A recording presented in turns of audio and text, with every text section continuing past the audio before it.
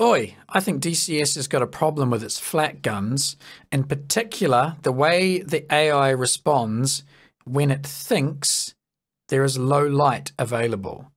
We're going to be using the Flak 37 for this test, which is an 88mm German flak gun, and setting up a couple of missions to see how they behave. The 88mm Flak 37 has an effective aerial range of about 8,000 meters. So with a little Pythagoras, we can calculate that an aircraft which is approaching the gun at 8,000 feet altitude, or 2,400 meters, will be within range of the gun at approximately 7.6 kilometers across the map. Obviously, in real life, it may or may not be possible for the gun crew to physically see an aircraft which is 7.5 kilometers away, but at least we know that's the kind of distance that the aircraft can theoretically be hit, give or take a bit here and there. Now in DCS, in the mission editor, we can see what looks like some sort of detection or range circle around this gun, which is drawn at 15,000 meters or so. However, I don't think we should look at this as the engagement range of the gun, and we'll see why shortly. I want to test the range at which this gun will open up on an aircraft in daylight, and then also in the evening around sunset. This is how I've set up my test. I have 3 of these 88mm 37 flak guns, and I've chosen to use 3 different skill levels: excellent, high, and average. They are placed on the beach at Utah Beach, which is effectively sea level. These guns are facing out to sea. Offshore, I have a single B-17 approaching the guns at 8,000 feet, or 2,440 meters. And I'm going to see at which range the AI will start reacting to that inbound aircraft. Here is the B-17 I've set up approaching the coast at 8,000 feet. Looking at the map, you can see he's offshore there, flying straight towards the guns. And we'll have a look at the guns now. This is the northernmost of the 3 guns, the lowest skill leveled gun. And this is the highest skill level gun. And you can see we've now got them all lined up in the background there, from highest skill level in the foreground to the lowest skill level in the background.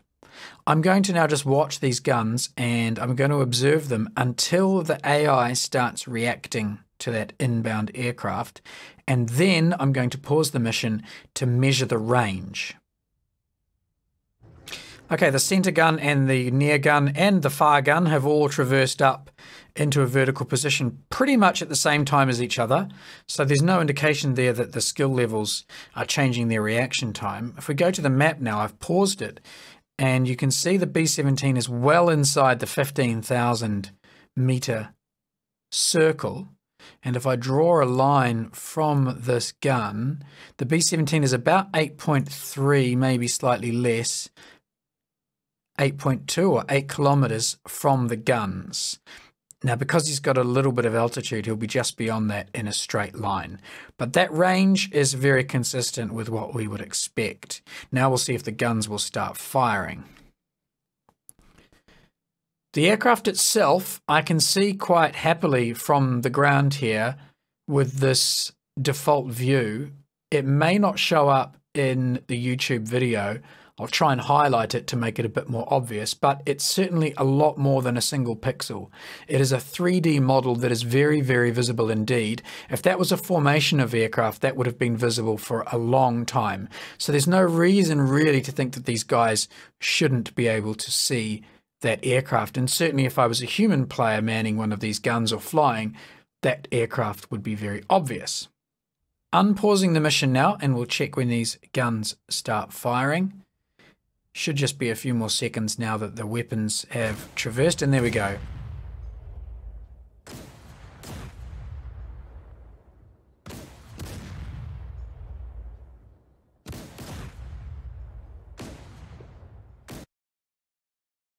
And here's the B-17, and you can see the first rounds have now started bursting pretty close behind. That's quite close in. They don't really need any time to get their range in. It seems the first round is pretty accurate, and it's highly likely this B-17 will be hit really soon. I have updated the mission start time then to 8:05 in the evening. It's the 21st of June, so it is mid-summer. And as you can see, there is still a lot of light in the sky. The sun is still above the horizon. I'll flick down to the view of the gunners. And here is the gun on the beach, or the 3 gunners on the beach. Looking up at the sky and around, you can still see there's plenty of light here available for these gun crews. And looking up at the sky, it is actually possible to make out the approaching B-17 even under these apparently low lighting conditions. The aircraft is a bit harder to see, obviously, than it was when I had the pale blue daylight sky, but the aircraft is just visible, and it's more than a single dot again. It's a 3D model that I can just make up visually, and I'll try and highlight it for you in the video because it can be a little bit hard to see with the YouTube compression. So I suspect these gunners probably could visually see that. There's certainly no reason to assume that the aircraft is obscured and that the gunners can't see it.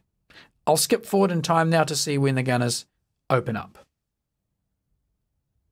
I can already tell it's significantly later than it was with my daylight test, so I'm going to pause the mission here. The guns have yet to react to the B-17's presence. And looking on the map now, I can see that the B-17 is significantly closer. He's now 4.8 to 5 kilometers away across the map. And looking at the view, that aircraft is almost directly overhead. That is a very, very visible black silhouette against the pale sky. There is absolutely no reason to suspect that these gunners cannot see that aircraft. It is plain as day. And when you're playing this under these conditions, and you as a human player can clearly see an aircraft, but none of the AI is reacting to it, it becomes quite annoying. I'm going to unpause now, and we're going to see if these guns will track that object at all, or whether they will simply allow it to fly overhead unmolested. Still no movement from these gunners then. Looking on the map now, the B-17 has flown overhead and is now equidistant opposite direction, 4.8 kilometers out to the west. These guns have completely failed to observe that B-17 or to do anything about it, even though it was in fact arguably more visible due to the shadows on the underside than it was in the middle of the day. There is one thing we can do to try and improve the detection of these flak guns, and that is to add a commando gerät, which is this thing here. It's effectively a listening device which then pinpoints the aircraft and can be used to guide the guns onto its location. Now, these will improve the accuracy of the guns and may improve the detection rate as well. The downside of putting one of these with a gun formation is that it tends to make them far too accurate during the day. I'm going to run the mission now at night with the commando gerät sitting next to the middle gun of the 3 guns. So this is the nighttime run through again with a commando gerät added to that gun battery. There's the first gun traversing at night. So there's confirmation that with the commando gerät, the gunners will react even under these low lighting conditions. And if we now zoom out, you can see that it has extended the detection range of this gun to way out beyond 15,000 meters. There's another blue circle drawn on the map way out here, which looks like the detection range for the commando gerät, and that's out at about 30,000 meters or 30 kilometers. So at about half of that range, the Commandogerät is picking up this B-17 and the guns have started to traverse. That's even closer than they were detecting that aircraft during the day. Now it's a matter of waiting to see how long before the guns start firing. And there are the first rounds. So now with this Commandogerät added to the gun battery, the guns are firing bang on 8,000 meters, which is their theoretical effective range. We're now going to go back to daytime just to see whether or not this influences the effectiveness of those guns during the day. We're back to daytime then, midday. And here are our guns with the Commandogerät sitting behind the center of the three guns.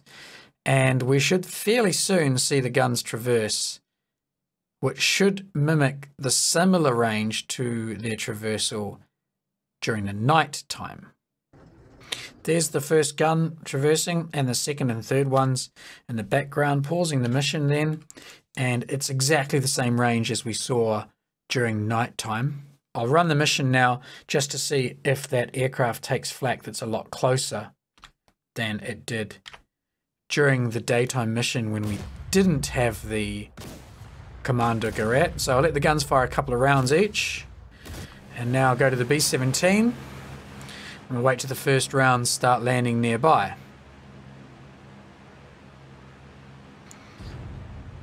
The rounds have now started detonating, and you'll see that they are possibly a little bit closer than they were without the Commandogerät. They're certainly bracketing very close to this B-17, and he's already been hit there. You can see the first bit of blast damage. He's got a, looks like an oil leak on the outer port engine, and there's all the flak bursts landing behind. So pretty effective against this B-17. I wanted to see whether the size of the aircraft made a difference at all, so I've changed the B-17 out for a P-47. This is obviously a smaller aircraft, so less visible, and it only has one engine, so it shouldn't be generating nearly as much noise as the B-17. We'll then observe to see whether these guns will open up at the same range or at nearer range. So this is daytime again, obviously, and we have the Commandogerät unit attached to these three guns. The first guns have started traversing. In fact, they've all started traversing now. I'm going to check the map, and you can see it's exactly the same range as the B-17. There is no apparent impact based on the size of the contact or its probable noise profile. So it seems to be based purely on direct range to the hostile aircraft. So what can we take from these tests? Well, I've got a few proposed ideas, some directed towards Eagle Dynamics and the rest for mission makers. So, Eagle Dynamics. Firstly, I think you need to change the time of day or the lighting conditions under which the AI is clearly switching over to this low lighting state. For example, if I set up a Normandy mission in midsummer at 8:30 in the evening, it's actually very light, yet the AI is behaving as though it's already pitch black. There is too much of a difference between what the human is experiencing in terms of lighting conditions and how the AI seems to be behaving. I don't really think it should be behaving like that until 9 o'clock in the evening when it's actually dark. And I think the AI should already be waking up at about 3:30 in the morning. Let's not forget, though, that that is midsummer. And under winter conditions, those times will be a lot earlier. So if the decision making by the AI is being based on a time of day, it makes life a bit more difficult. However, if it's actually reacting to the light that's available, it needs to happen when there's much less light. The AI is switching over to low light mode when it is still very light for the human player. Second point, there is currently not an equivalent of the commando gerät for any of the allies. So that means none of the allied flak units are detecting at night. This places the allied playing teams at a significant disadvantage after we get past these low light hours. That brings me to the third point, and that is that currently it seems that the skill levels make no difference at all. I think the skill settings in the mission editor should significantly affect at least the rate of fire and the accuracy of the gunners. Now moving on to mission makers, a couple of suggestions. Firstly, until there is a fix for these gunners and the low lighting problems, my suggestion is that you're going to need to use one of these commando gerät for at least the German flak batteries. Secondly, it is my suggestion that you reduce the number of flak guns in your heavy batteries down to about 2 or 3 guns total. Obviously, this is a significant reduction on the historical number of guns per battery, but let's not forget that for the most part in these games, the numbers of aircraft that are flying around in our missions is significantly less than historical as well. And the guns tend to focus on the first aircraft that enters their bubble, which in many cases is going to be the player if it's a single player mission. So by reducing your flak battery gun numbers down to 2 or 3, you're more likely to have a historically representative effect, even if the batteries themselves are not of historical sizes. You can also spread out the placement of your guns over a wider area, and that will reduce the total number of guns which are firing on any object at any one time.